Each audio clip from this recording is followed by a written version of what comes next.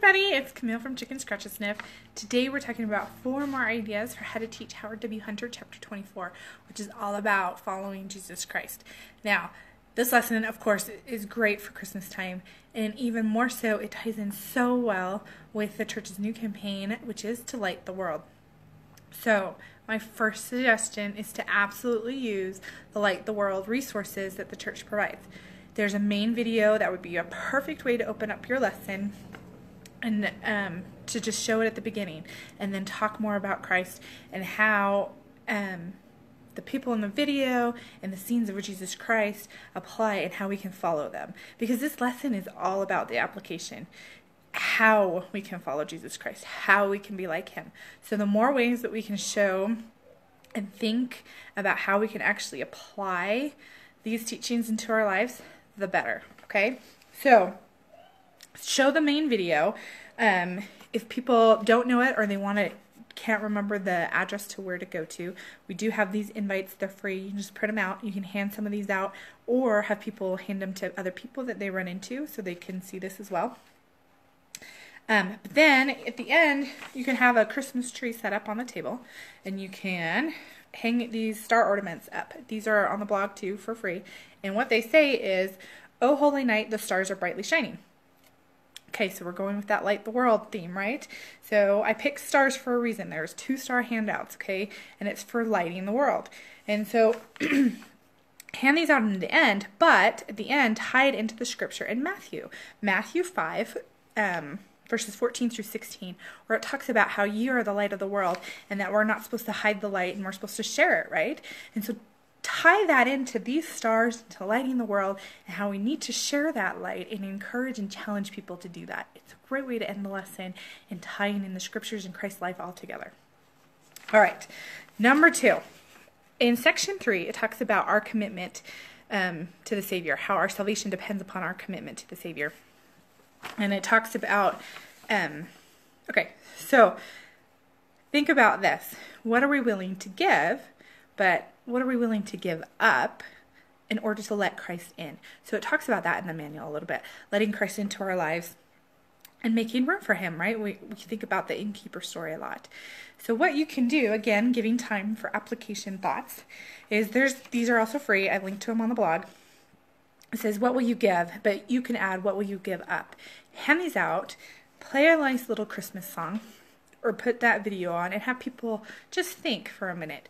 Like in General Conference, there was the talk that talked about, will you give 15 minutes up of your TV time so that you can have 15 minutes to read the scriptures instead?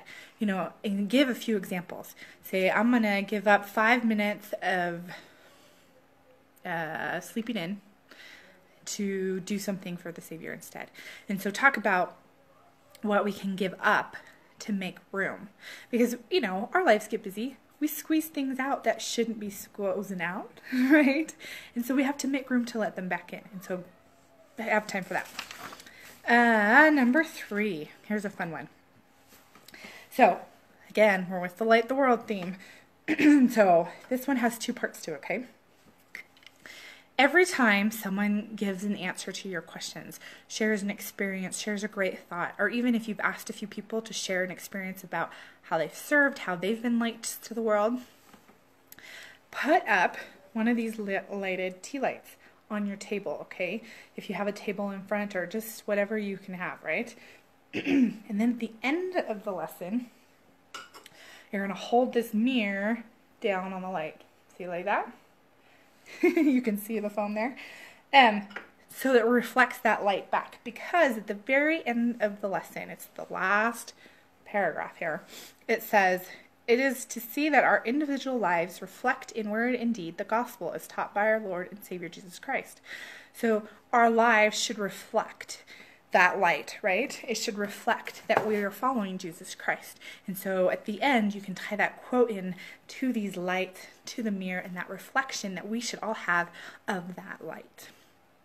All right, last idea. Now, you guys, I know I'm talking a lot about Light the World, but it's just such a great message right now, and it goes so well with this lesson. So every single day, it's 25 days and 25 ways, right? Or flip it around. But 25 ways that we can serve. And each of those 25 days on Mormon.org, they give an example from Christ's life. And it says like, Christ healed the blind. And then it gives us examples of how we can help heal the blind as well, and what kind of service projects that we can do. But it has a scripture attached to it. And so what you can do is you can take some of those scriptures, all of those scriptures, whatever you choose to do, and break up into groups. So if you wanted to use all 25 scriptures, you would break up people into like groups of 2 or groups of 1 even, just so that you can go through them all. And you would have people read that scriptures. It's just a few verses. It's not very long. So it won't take very long.